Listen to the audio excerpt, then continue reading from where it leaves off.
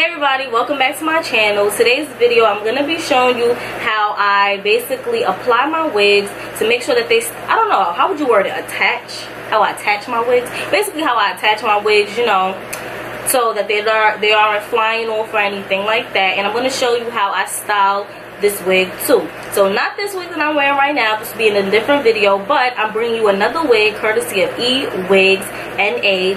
I reviewed another wig for them, a lace front wig, and I have another lace front wig. This time it's in this nice brown color. Ooh, never tried this color before.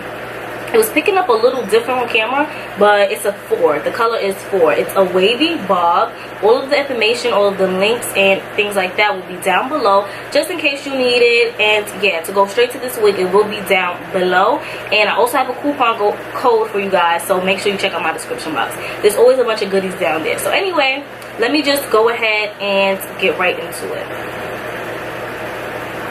So this is the wig fresh out of the packaging. This is the color.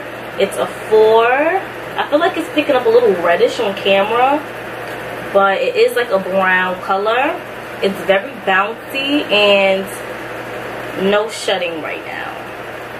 Oh, for one strand, but the hair is super soft and I like the way it smells. So like, this is just fresh out the box.